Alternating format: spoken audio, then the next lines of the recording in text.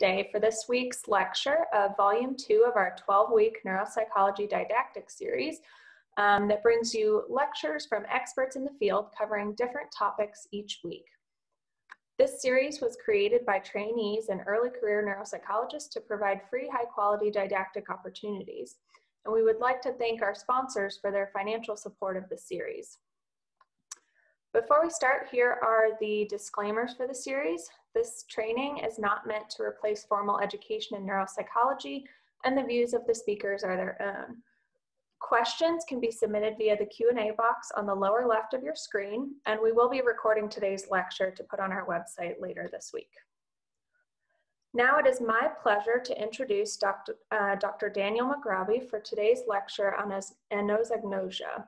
Dr. McGroby completed a BSc and an MSc in psychology at the Federal University of Rio de Janeiro and a PhD in psychology and neuroscience at the Institute of Psychiatry, Psychology and Neuroscience in King's College, London. He is currently associate professor at the Pontifical Catholic University of Rio de Janeiro and also works as a visiting researcher at King's College in London. His main area of interest is self-awareness in clinical groups using a variety of methods to explore this topic in neurologic and psychiatric patients. From 2016 to 2019, he was a Newton Advanced Fellow in the Royal Society and Academy of Medical Sciences in the UK. And in 2019, he was presented with the International Neuropsychological Society Early Career Award for his contribution to research in the area of brain-behavior relationships. So we are certainly very excited to welcome Dr. McGroby here today. So we will pass it over to him. Thank you very much, Julia, for the kind introduction. Can you hear me well, guys? Good afternoon, everyone. I'll start sharing my screen. I must warn you that I'm doing this from home. So all sorts of things may happen, including my phone ringing and then my dog going bananas. So excuse me if any of that happens, okay? As I said, it's a huge pleasure to be here, and it's great to be talking about my main area of research, which is anosognosia.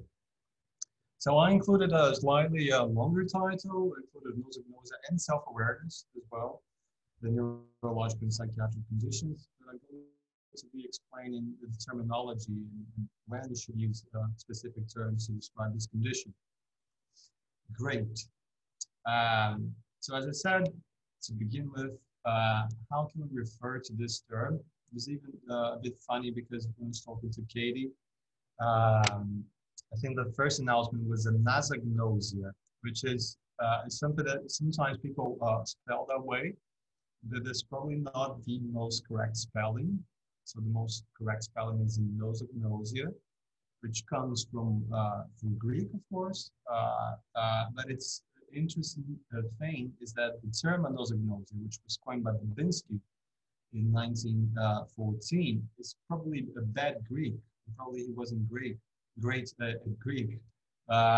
because it should be maybe should be nosognosia, because it's a form of agnosia, it's lack of knowledge. So it's an agnosia. He ended up spelling it anosognosia. So A meaning no, noso illness, nausea knowledge. So and it's the way people refer to mainly when you're talking about neurological conditions. So the neurological literature, you see a lot of anosognosia. You also see the term loss of insight when referring to lack of awareness in psychiatric patients.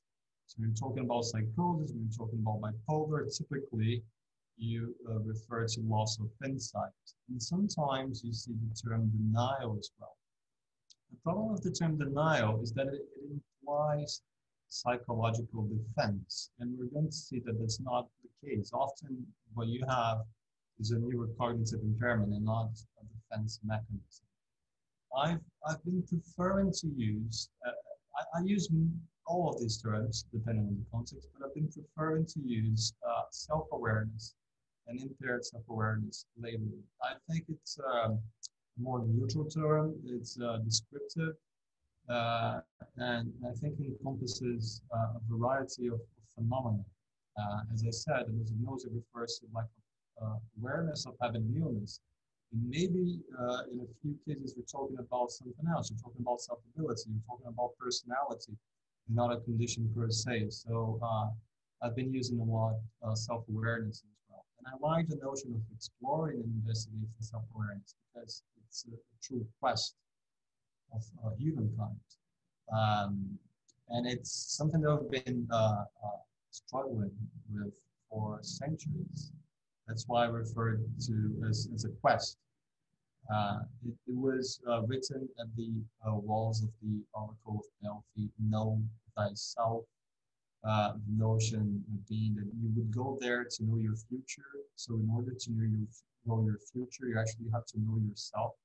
So there's something very interesting about that, like knowing who you are to be able to predict your next steps. It's also something, it's not only it's in Greece, which is the cradle of Western civilization, but also in the Eastern cultures. So I had academia provides you with very interesting opportunities, and I had the chance to go to Japan to give a talk a few years ago. And I went to Fushimi Inari, which is a collection of shrines in Kyoto, very beautiful place. And as it was going, it's huge. So it takes you like almost 3 hours to get to the top of it, and you go climb the mountain. And we were getting very close to the top. There was a shrine for the god of insight/eyesight. And it's very touching because people with eye conditions, they go there to get the blessings of this god, Kumiko Kami, and it takes something like 2.5 hours to get there. And a very interesting feature is that the shrine is guarded by a fox.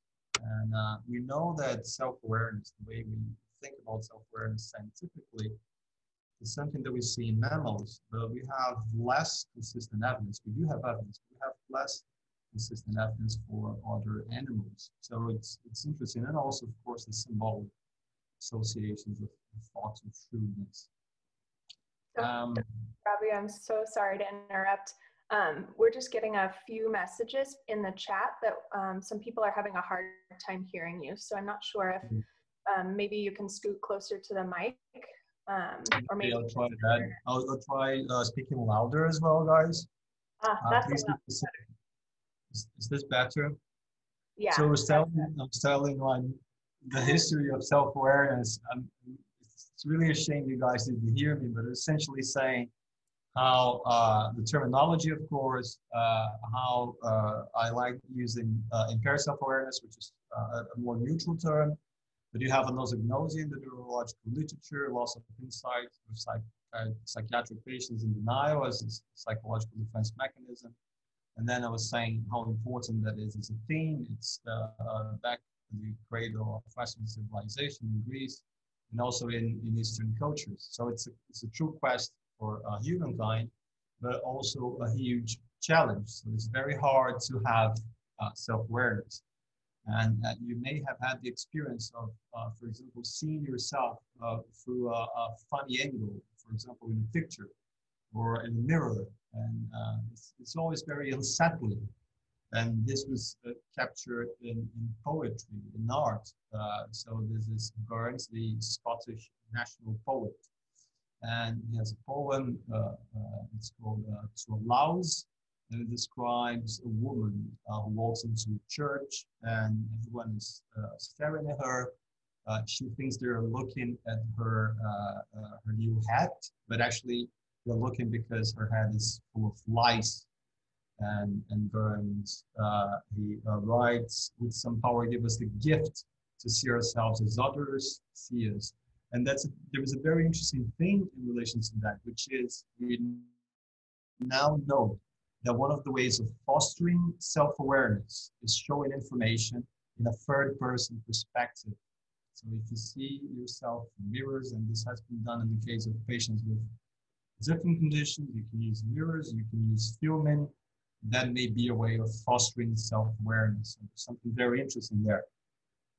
And as I said, it's a challenge, and my last example out of like neuropsychology and neuroscience is something that maybe for you in the US is not very relevant, but huge in Brazil, which is soccer. And this was written the day before Brazil and Germany played in the 2014 World Cup. And the journalist writes why Brazil is favored against Germany. And he mentions that we have the best defensive system in the world. Again, I'm not going to assume you follow soccer, but it was 7-1 to Germany, which is total trashing in soccer terms.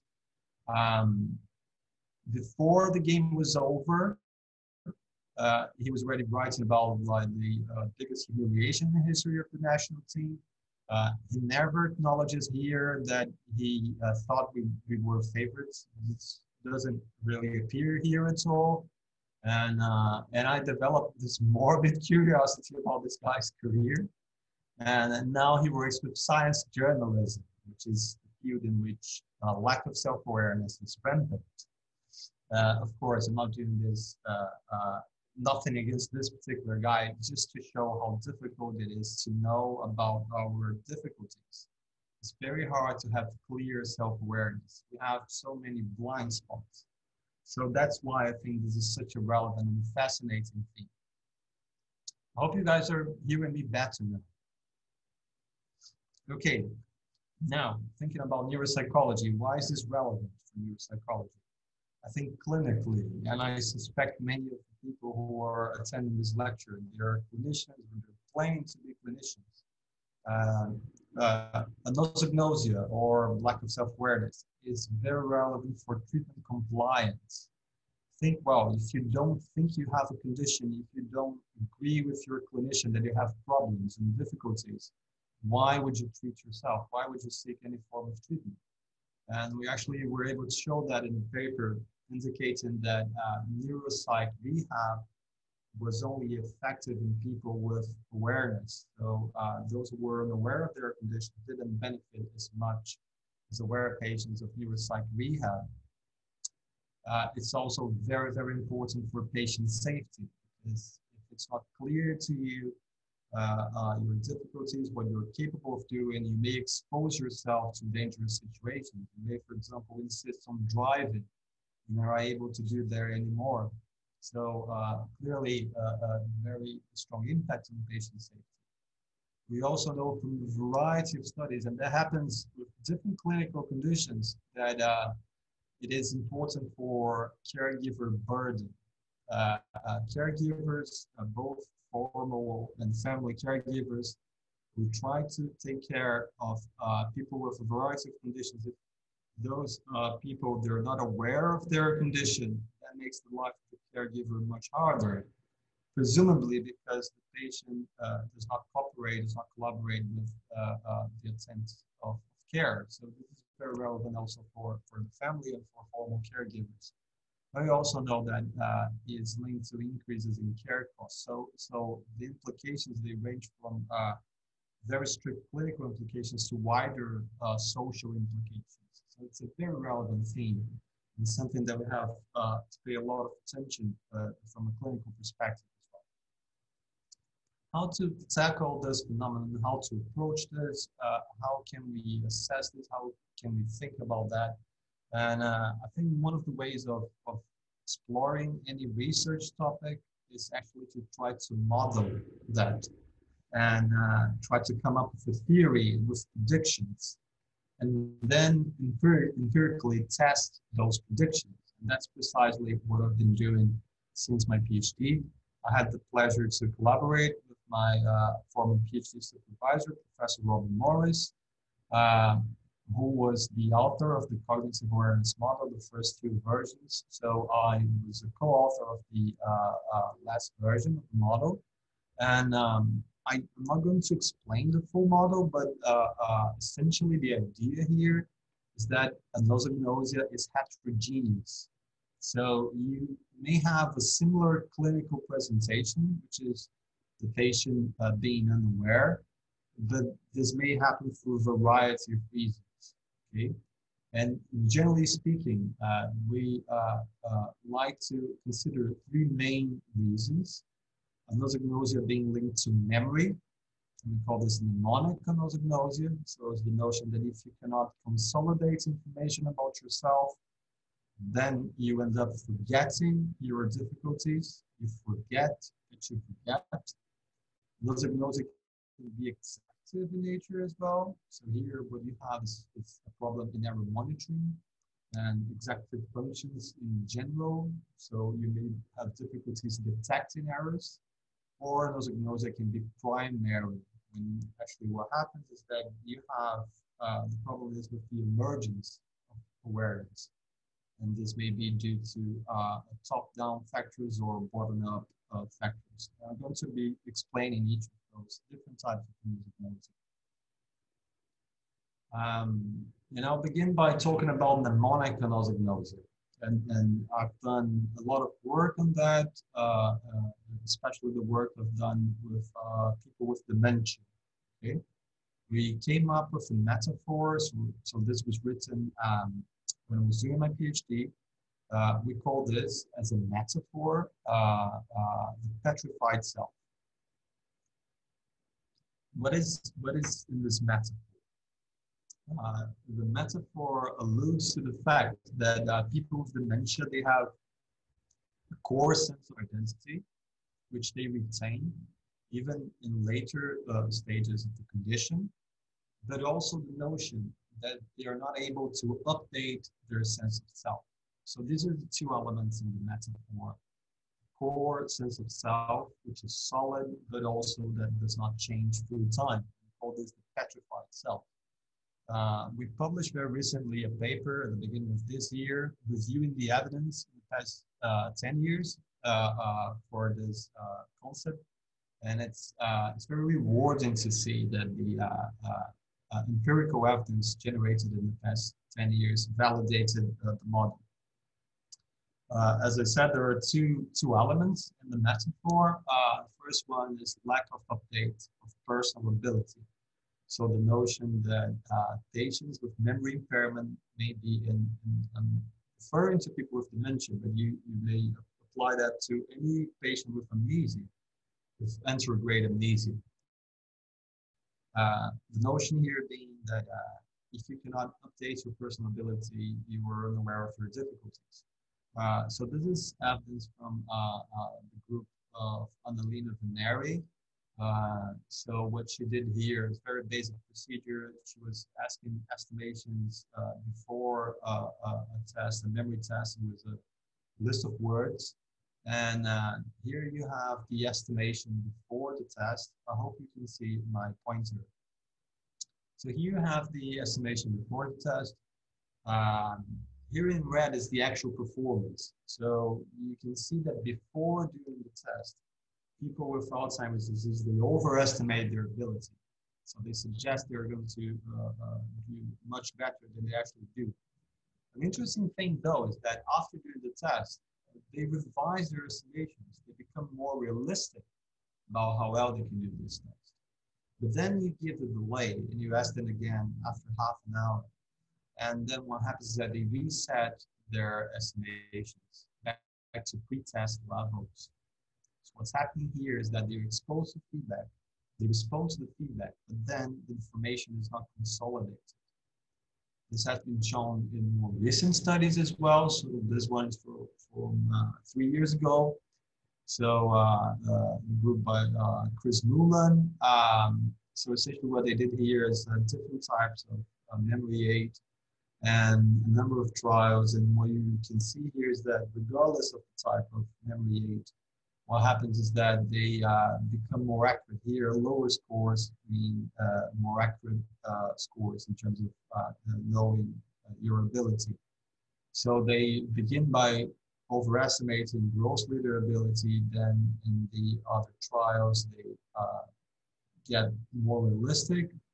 And then you have a second visit. If I remember correctly, it was a week after the first visit. And again, what happens is that the estimations can go up for the first trial and they revise again. What's happening is that they're not able to consolidate this information. So that's one aspect, is the aspect of not changing, not updating personal ability. The other aspect is that core sense of self that people with Alzheimer's disease have. So when you take a look at the general distribution of memories throughout our lifespan, what we realize is that there is a very consistent curve. We remember very little from our first years. We remember a considerable amount of material for the last few years, which is a recency effect that is seen so many different types of memory testing. And we also remember a lot of material from early adulthood, with what's called a reminiscence bump. What happens with people with AD is that they don't have the recency period because of damage to the hippocampus. So they're going to rely heavily in their sense of self in this reminiscence bump. So this is studied by Surgeon Starkstein and collaborators. And what we can see here is that recent memory or memory for recent events is impaired in people with Alzheimer's disease, but then they have these older memories which are more solid. And these older memories, they're available because by then they have achieved hippocampal independence. So they're more semanticized memories, older memories. So this is the baseline and follow-up. If I remember this 18 months later, you have a very similar curve. Generally, the patients, they're remembering less information, so there is an overall drop in information, but the pattern is very similar, a pattern in which they remember a lot older information, and they rely on this older information, which is not updated, to define their sense of self, hence the mental. We did just completed a study about that. Anna Fisher, who did a PhD with me, and I was doing a postdoc in Göttingen, Germany. We explored mnemonic anosognosia and responsive feedback, and we did that using EEG. So we did that using the FRN, which is the feedback-related negativity. It's an ERP that responds or is linked to the response to feedback. So essentially what we're trying to explore here is how would people with Alzheimer's disease in relation to older adults and young adults, how would they respond to feedback? And also how well they would estimate their performance over 10, 100, and 500 trials. Our hypothesis was that over a larger number of trials, they wouldn't remember very well their performance. And we ended up finding that the FRN was comparable in patients and controls. As you can see, it's slightly attenuated in patients. It's not as strong as in controls, but it's consistent with a stronger FRN for negative in relation to positive feedback. That's what you find in control groups and in the literature in general. So they're responding to the task or to the failure trials. In this case, it's a single task in a manner which is consistent with controls. So in a trial-by-trial basis, they're processing the information, how well they did it. But then when you ask over 10, 100, and 500 trials, you end up finding is that they're accurate when replying over 10 trials, and then the accuracy decreases over 100 trials and decreases even further with 500 trials.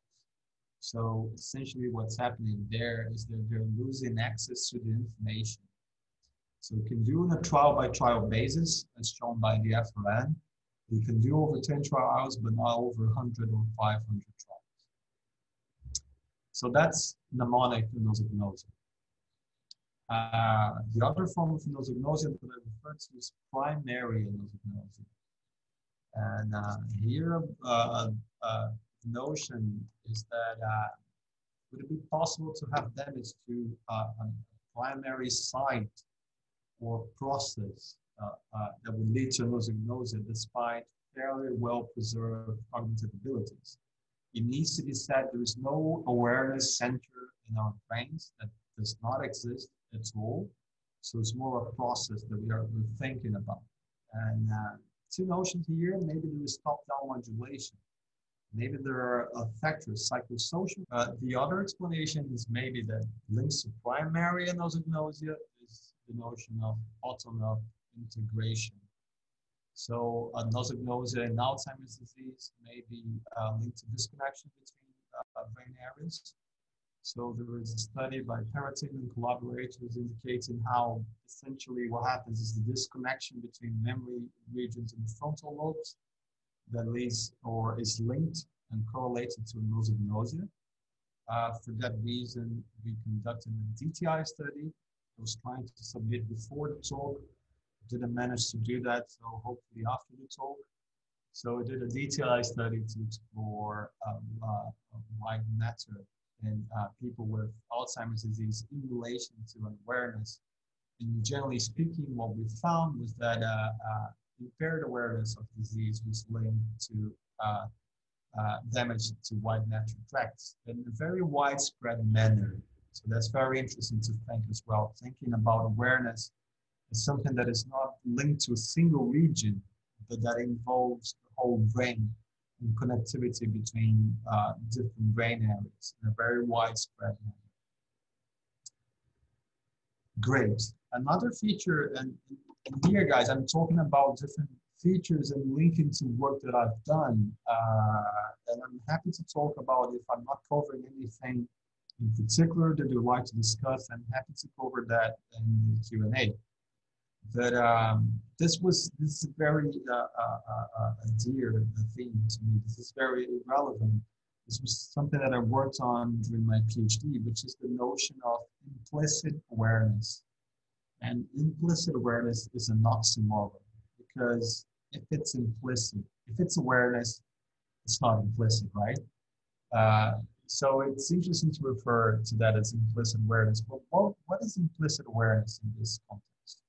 We're talking about patients who do not show explicit awareness, so they do not acknowledge that they have difficulties with question, but nevertheless, they will show behavioral and affective alterations that are consistent with awareness.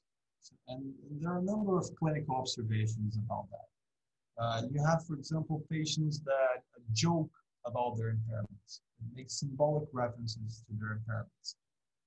Patients who say they're fine, but they still follow the treatment. They take their medication, they do rehab. Patients who are going to show negative emotional reactions in relation to neuropsych testing, in relation to discussing disability in general, although they don't acknowledge that openly. Or patients who are going to show behavioral alterations. So, for instance, in the case of people with dementia, you have patients who are going to say, if you ask them, can you drive? They're going to say, oh, yes, I can, but have you been driving? No, I haven't.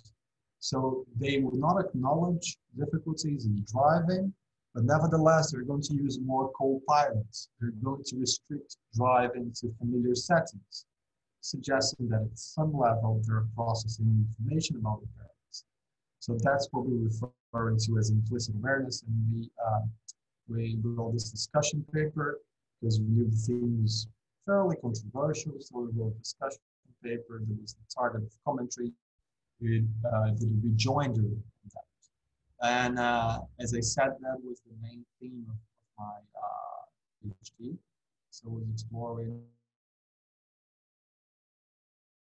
tasks using cognitive tasks.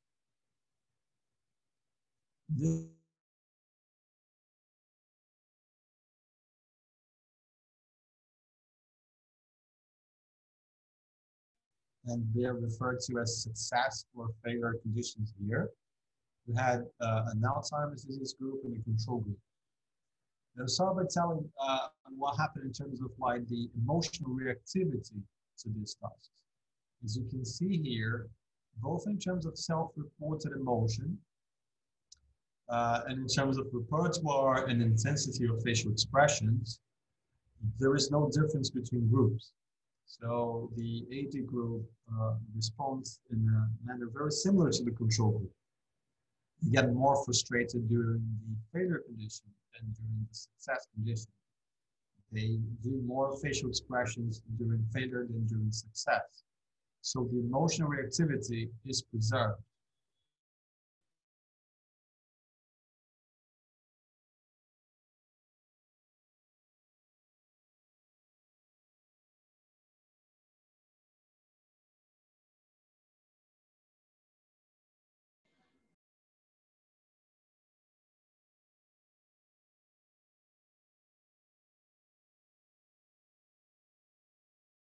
Do is what happens is that for failure, they're going to say that they did really well.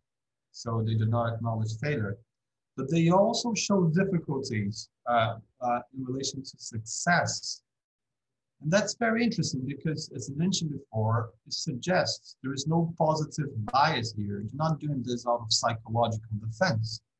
It's a neurocognitive central mechanism that is affecting them in their estimations of ability.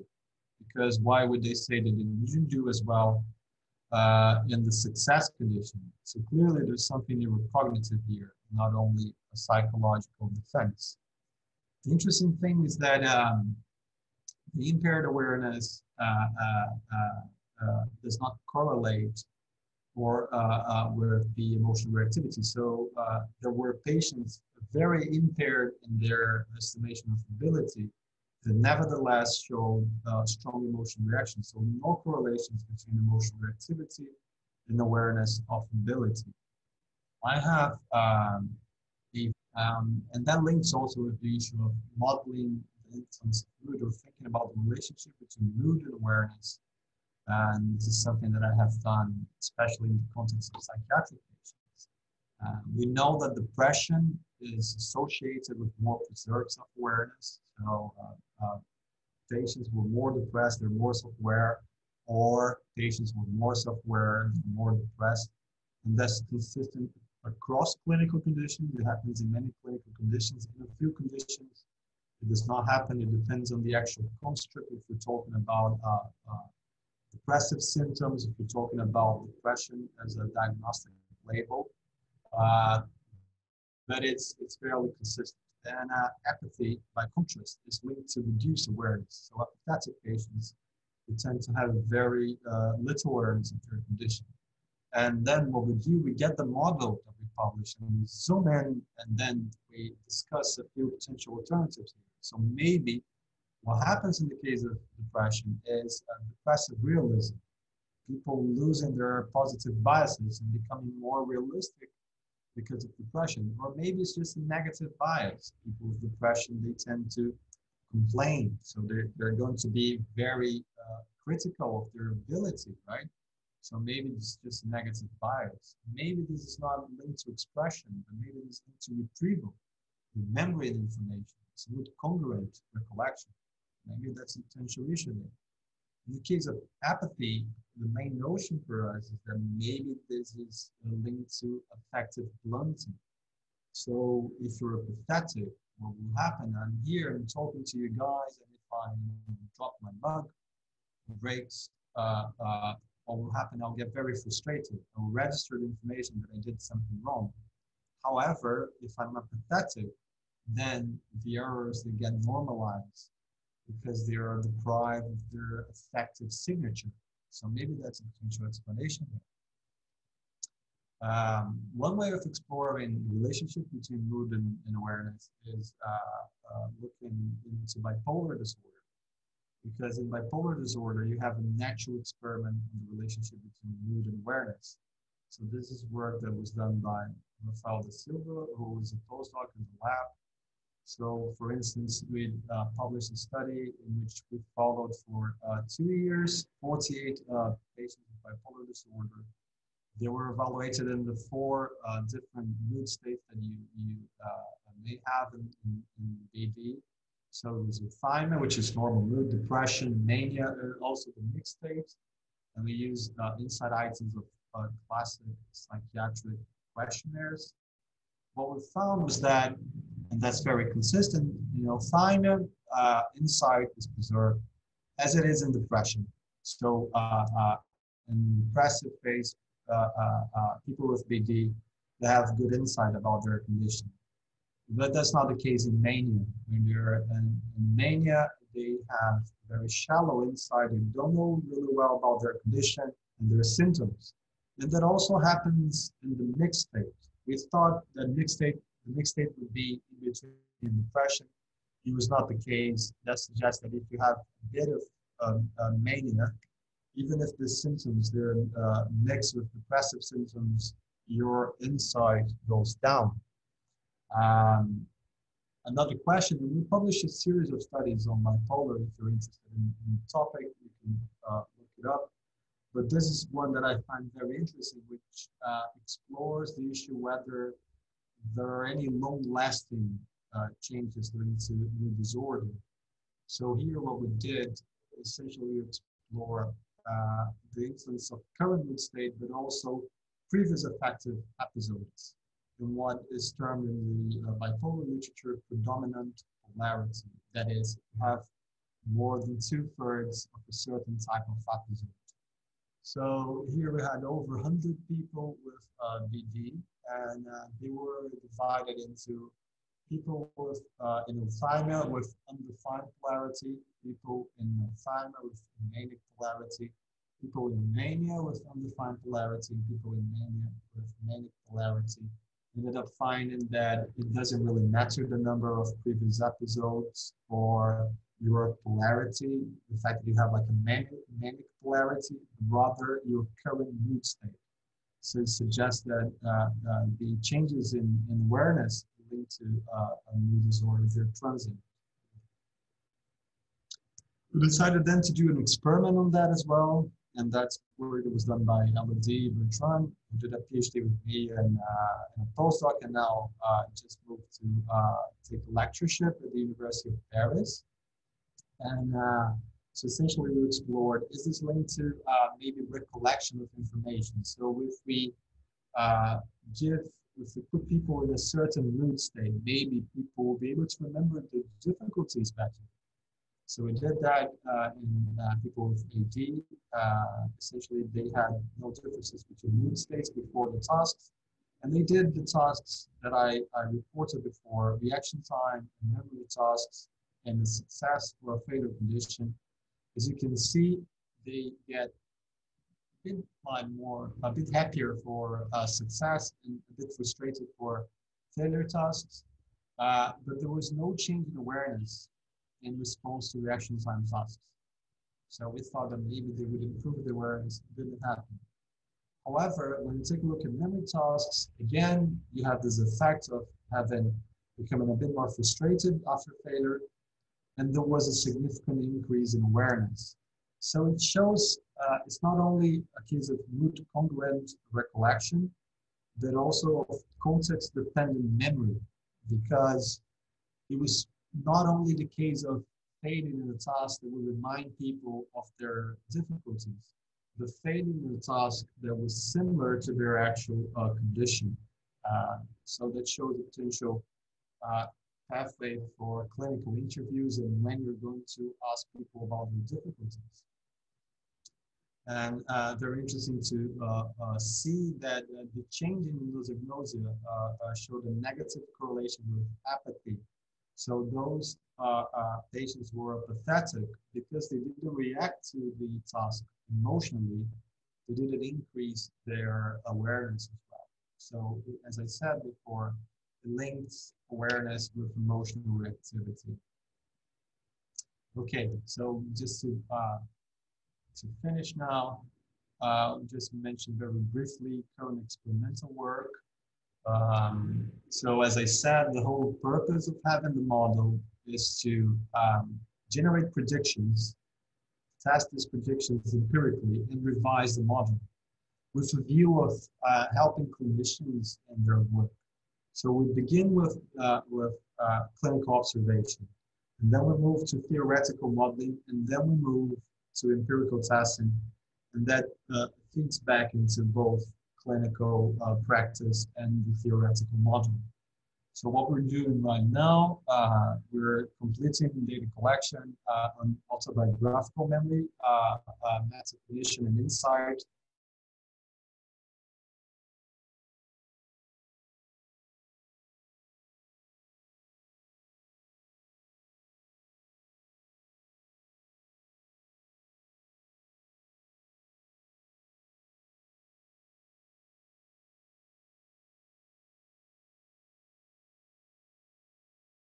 We use it in Armenia. Also exploring metacognition in people with PT. We're also doing, as I said, work linking error monitoring. I showed before the FRN, the feedback-related negativity. So we have some more work with EEG, which is the error-related negativity, the ERN, and the LPP, which is an ERP that marks emotional reactivity. So we're trying to see if this notion of apathy and affective blunting driving anosognosia, if this is consistent using EEG methodology and seeing if the response to errors is somehow linked to emotional reactivity in general at a brain level. We're also opening new lines of research, in particular working with neuro-oncological patients. So I was mentioning work with people with dementia, but as you know, dementia is linked to global brain atrophy. So it's not the best condition to explore the issue of domain specificity.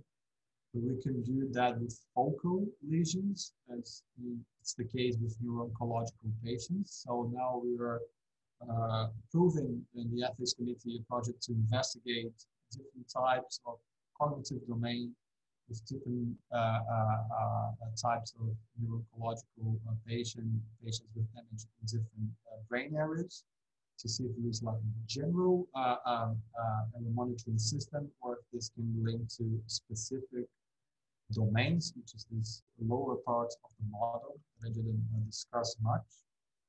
And we're also exploring differences in denial and anosognosia in general oncological patients in comparison with neuro-oncological patients. There is a very vast literature on denial in cancer in oncological patients. So it's interesting because when you compare oncological and neuro-oncological patients, you have presumably similar psychological factors in operation in both cases, but then in neuro-oncological patients, you have neurocognitive factors as well. So by comparing these two clinical groups, we can have new insights about this phenomenon. And again, as I said, the driver for work is to depart from clinical observations to models and experimental work. Great, that's it for me. I'll just do a quick advertisement of the lab. I'm saying here, visit the lab. I know that's not possible now, but stay in touch. I had the pleasure to collaborate and had students and have students from different countries. I realized before the talk I don't have an American student, so it'd be good to have an American student or collaborate, or what have you. Rio is a top city, but it's also a very beautiful place under normal circumstances. So I encourage you, at least to get in touch. It's one of the great things about academia is talking to people from different cultures. And I'd like to thank you for your attention, and of course, thanking all the participants and their families. They're the reason for work, collaborators, and our funding agencies. Thank you. Thank you so much, Dr. McGraby. We did have a few questions that came in through the chat, so we'll get started with a more general question. So overall, based on the evidence you presented and your read of the literature, which are there other cognitive symptoms that you think might have a large contribution to anosognosia? That's a mouthful. So for example, this person is curious about whether episodic memory or working memory may play a bigger contributor, or is there overall strong evidence of multiple pathways? Yeah, that's a great question. So if I get back to the model, you may notice that we have almost like a hierarchical number of systems, of memory systems. And what I think happens here is that it's not only that these different modules, they have different contributions, but it's also how if you don't have working memory or if you don't have episodic memory, then it's hard for you to develop well-defined personal concept. So these features here of the model, they're more linked to a sense of self and information about your self-ability. And here at the lower levels of the model, we have something like working memory.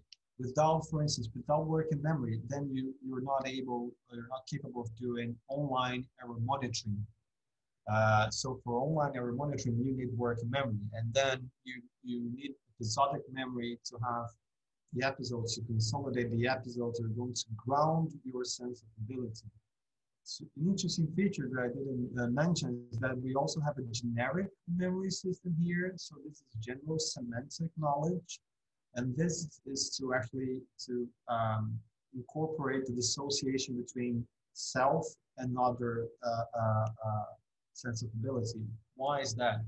We know that when people with impaired self-awareness, when they rely on their generic semantic memory, when you expose them to vignettes describing clinical cases, typically they will show good awareness of how the person in the vignette should proceed. So it seems there is also a dissociation between self and other memory. And that's very relevant, I think, from a clinical point of view. So essentially, I think there are different abilities, they all contribute, and they give slightly different contributions, and they lead to slightly different presentations. That's how I would reply to the question. Perfect. Thank you for that overview. That really helps. The next question is about, I think it was related to the slide where you said 79% prevalence of anosognosia in that population. So